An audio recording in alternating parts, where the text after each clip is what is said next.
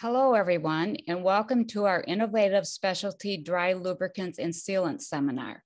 Thank you for joining us today on behalf of Huron Industries. And with that being said, let's begin. In today's webinar, we will be covering the following topics: why dry lubricants are an advantageous alternative, how to prevent galling on stainless steel and aluminum, what type of dry lubricants are available, advantages and disadvantages of graphite versus moly, different sealant and lubricant options for joint assembly, other application options and common mistakes, the NEOLUBE product line and what they have to offer, and finally, we will have a brief question and answer segment. To start, I would like to introduce myself. I'm Deborah Hardy, the President and Chief Executive Officer for Huron Industries. I have been with this company for over 37 years. My team and I develop and deliver high-quality thread lubricants and sealants. Our niche is managing high-level products that conform to military specifications, contaminant requirements of PWR Class 1, BWR Class 1, GE D50YP12 non-metallic material specification and qualified product list. I guarantee that customers obtain high-level personal service and are provided with samples and products in a quick turnaround time. I joined the company in 1984 and had the pleasure of working with our founder, John W. Beaucamp II. Mr. Beaucamp had heard the Navy required a lubricant to prevent galling of valve caps in nuclear submarines and aircraft carriers. The U.S. Navy was becoming increasingly aware of the consequences of a stuck valve cap and knew how catastrophic and costly it could be. Due to the nature of the nuclear industry, strict quality controls were being developed. And with Mr. Beaucamp's innovative insight, he worked with the U.S. Navy to obtain a QPL rating on our NEOLUBE number 1. As a result, Huron has maintained their QPL status for NEOLUBE number 1 since its initial approval in 1974. NEOLUBE number 1 is still used by the U.S. Navy and a growing number of nuclear power plants worldwide for over 50 years. In addition to military defense and nuclear power, our NEOLUBE products are also used in various fields. Two of our fastest growing is aerospace and manufacturing. Now let's talk about why dry lubricants are essential. Dry lubricants provide high lubricity, reducing friction and wear and tear for sliding surfaces with the added benefit of corrosion resistance against friction. They prevent galling on critical applications, saving both time and money for the end user. When applied properly, dry lubricants can get into compact or constricting places, such as fasteners, springs, hydraulic fittings, valve components, seat slides, and rails, just to name a few. Dry lubricants don't attract dust and dirt, which often clog moving parts, defeating the purpose of the lubricant. In addition, dry lubricants work at high temperature, high pressure, heavy loads, and have excellent thermal stability and radiation resistance, making them an ideal solution for maintenance-free lubrication. Now let's focus a little more on galling.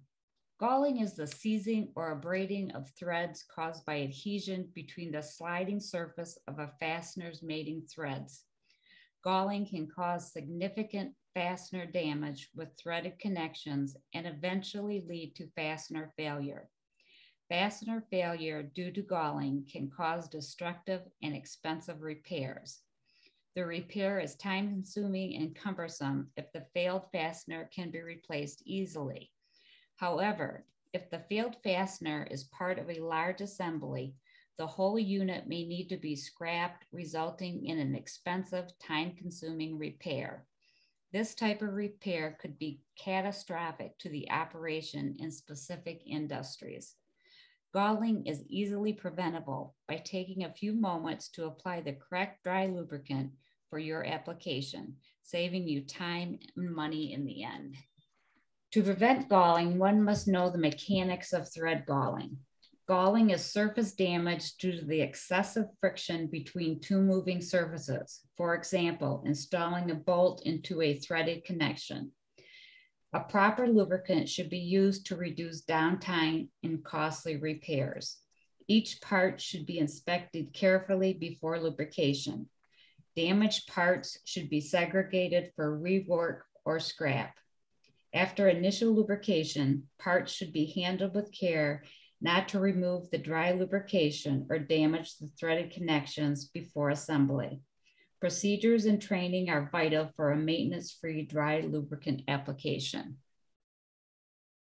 Switching gears, there are 4 major groups of dry lubricants: graphite, which is our NEOLUBE number 1 and number 2, molybdenum disulfide, which is our Moly 2-MIL-L 24478, PFTE Teflon, and silicone. Each has advantages and disadvantages. Let's discuss graphite first. The advantages of graphite include the high load capacity of 50,000 pounds per square inch, the low coefficient of friction under high loads, the crystalline lattice structure, which allows it to be used as a standalone lubricant. Disadvantages of graphite are it requires a moisture vapor for optimal performance, it can be electrically conductive, and it's not suitable for high vacuum conditions. The next dry lubricant is Moly. The advantages of Moly also include a high load capacity up to 250,000 pounds per square inch, and the ability to be used in high vacuum conditions.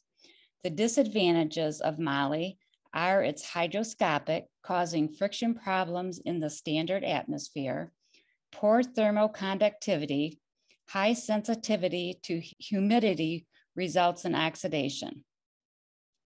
The next lubricant is Teflon. However, please take note that Huron does not manufacture or distribute any Teflon products.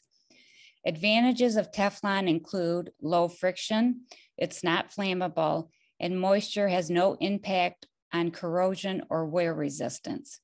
The disadvantages of Teflon would be when overheated, it can release mildly toxic fumes, the low load capacity of only 6,000 pounds per square inch, and recent environmental concerns. The final lubricant we'd like to discuss is silicone. And again, Huron does not manufacture or distribute any silicone products.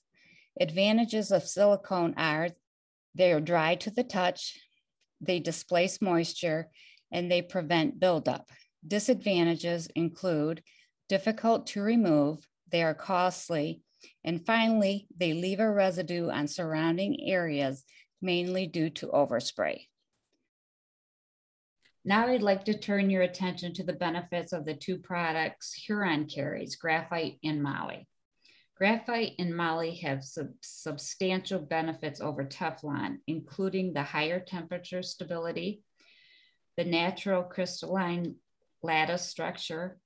Both products occur naturally, and each product has a high chemical purity. NEOLUBE number 1 and number 2 have a binder with a temperature limit of 400 degrees Fahrenheit. After 400 degrees, the binder burns off and turns to ash, leaving the graphite behind. However, graphite can continue to function as a lubricant up to 1,450 degrees Fahrenheit and act as an anti-seize up to 2,400 degrees Fahrenheit.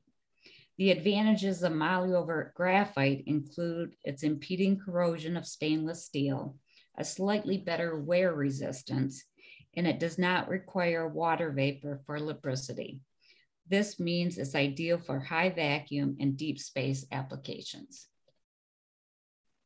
Now, this is an exciting subject for Huron. Do you want to provide a leak-proof joint, or do you require a product that offers effortless assembly and disassembly? Well, what if you could have both? Our NEOLUBE number 1260 is graphite and mineral oil based pipe thread sealant and lubricant. This product seals for high pressure, high temperature applications that can be used inside containment and secondary side of nuclear reactors. If your application is not as extreme and you are looking for a premium sealant, our NEOLUBE number 100 would be your best option. As mentioned before, if galling is an issue, NEOLUBE number 1 and NEOLUBE number 2 would be your go-to lubricants. You must review all your requirements before selecting the best product for your assembly. If you are unsure, samples are always available. Anyone who has worked with graphite or moly-based dry lubricant understands the importance of selecting the proper application method. Using a brush gives you control of the coverage area with minimum spillage and waste. In addition, the brush allows you to place the lubricant exactly where you need it.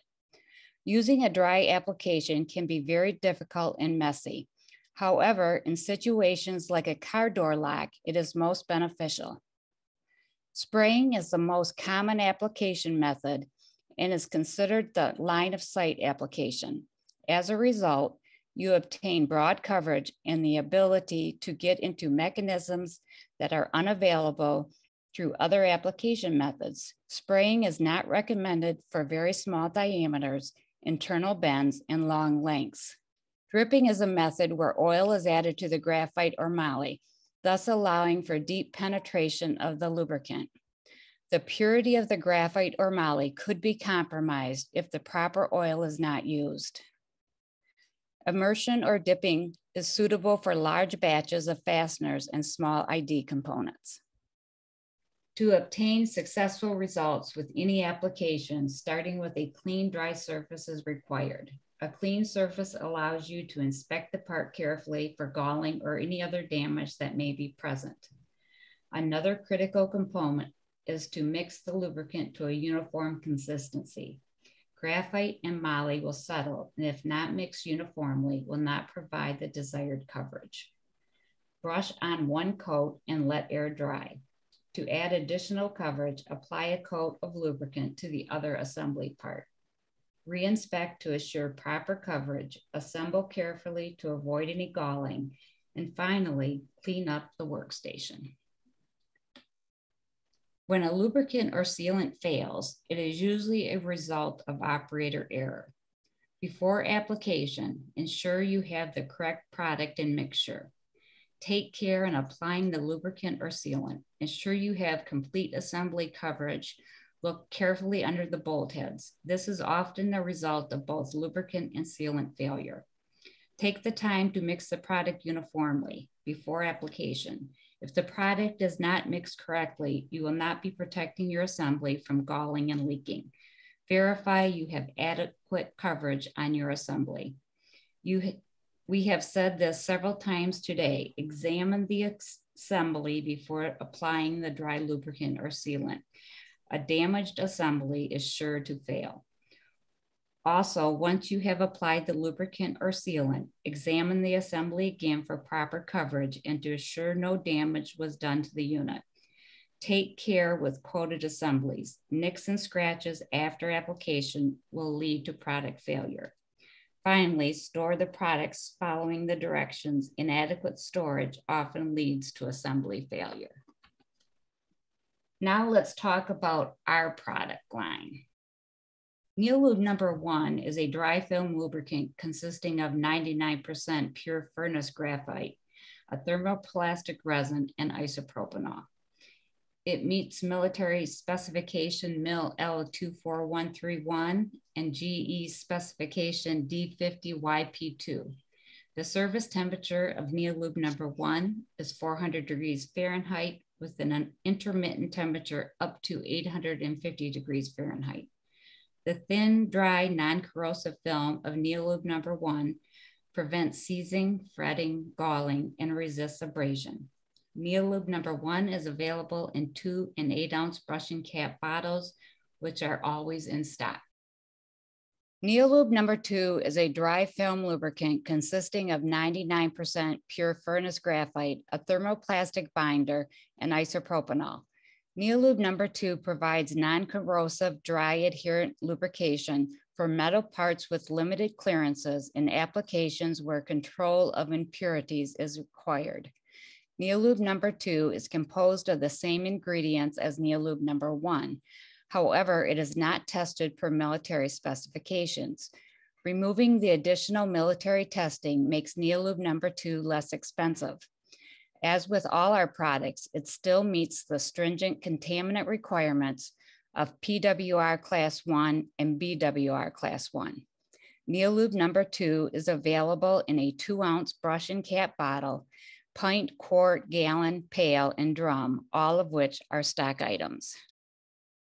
NEOLUBE number 100 is a high-performance pipe thread sealant designed to lock and seal metal pipes and fittings. This sealant is a creamy paste formulated to impart lubricity for assembly purposes, provide immediate low-pressure sealing, and to cure to a solid for sealing and securing threaded pipe connections. In addition, this product has excellent solvent resistance and withstands temperatures up to 300 degrees Fahrenheit continuously. NEOLUBE number 100 has a 24-month shelf life and is available in 1.69 ounce tubes. NEOLUBE number 1260 is the most recent addition to our NEOLUBE line. It exhibits sealing and lubricating properties, making it an ideal replacement for standard products. NEOLUBE number 1260 is a high-performance paste and a high-temperature anti-seize compound composed of nuclear-grade graphite and nuclear-quality petroleum-based carriers. The sealant lubricant exhibits all the characteristics necessary for long life performance, and even under the most severe conditions, including the critical service applications up to 1,175 degrees Fahrenheit and 2,300 PSI. In addition, the purity level of NEOLUBE number 1260 allows it to meet the stringent certification requirements of the nuclear power generation industry, such as the General Electric non-metallic material specification D50YP12 revision 2. NEOLUBE number 1260 is available in 1.69 ounce tubes. Molybdenum disulfide and isopropanol has been sold to the Navy and shipbuilding industry for many years. However, it has gained recent popularity in the general industry due to its high temperature performance, coupled with the ability to be used in high vacuum and deep space applications. This product conforms to MIL L24478 and is available in 2 forms: a pre-mixed 8-ounce bottle with a brush and cap applicator, or a 2-part kit that you mix yourself. Both are stock items. To review, our company was established in 1971 and has sold the NEOLUBE brand for over 50 years. I have been fortunate enough to be involved with Huron for 37 years, and I'm proud that we are now woman-owned and managed. We have global distribution partners to assist us in providing products in a timely fashion to all that require NEOLUBE. Our primary focus was nuclear. However, we have broadened our market base to include military, defense, industrial, and aerospace. Our product is affordable and prevents big problems in any industry that uses piping systems and fasteners, mainly stainless steel and aluminum. So don't let the term nuclear scare you off. Our NEOLUBE line cost to value ratio is off the charts. We take pride in our quality system and our quality product. Each batch of product is tightly controlled and extensively tested. Huron is customer focused in solving all of your lubrication and sealant needs. On behalf of the Huron team, I would like to thank you for taking the time to join us today. If you are interested in samples of our product, please reach out to us. We look forward to working with you in the future. That wraps up my presentation. I would like to open it up now for question and answer segment. Again, thank you very much for joining us. Thanks, Deborah. For anyone who would like to ask any questions, you can do so in the Q&A section in the bottom of the screen. We'll leave that open for a few minutes. Otherwise, we'll be sending out this presentation to everyone who's attended and everyone who's on the list that registered. So we'll send this along with the presentation in a slide format. And if anybody would like samples, they can get them through any of the links at the bottom of the Thanks for Attending page. You can absolutely call. We're one of the few companies around anymore that when you call, you actually get a real person. Or if you prefer using electronic means, you can certainly use one of the electronic means to get samples, orders, etc. We've got a question here from Alan Monroe. Okay. Hi, Alan. His question is, how would these products work on wind turbines? They would work excellent on wind turbines. And okay, sorry, go ahead. Any type of application where there is a threaded connection, all of them would work excellent. Taco has a question. What about using NEOLUBE in moving and non-static applications like fasteners? That is the primary purpose of our NEOLUBE brand in fasteners. That's for like disassembly, maintenance, like reducing. Correct. Yeah. Correct. Yeah, I think he's asking, Debbie's asking, what about in parts that move and slide against each other, as opposed to something that gets assembled statically like a fastener? I mean, NEOLUBE itself is not primarily used for that. I mean, it's most often used as not for that, but it could be used for that. And where the graphite and moly solutions are really good is if you can't get to an area to lubricate it, you know, it's a lubricate and forget, then those can be good options, but would require some testing. I mean, you wouldn't want to do that, but you know, it also won't attract dust and dirt and other things like a grease wheel. And if you can't get into changing oil like you can in an engine or reciprocating machine of some sort, then these can be good alternatives. Yeah, that was his question. I think I read it wrong. It says, what about using NEOLUBE in moving applications and not static like fasteners? Okay. Yeah. Okay. Yeah.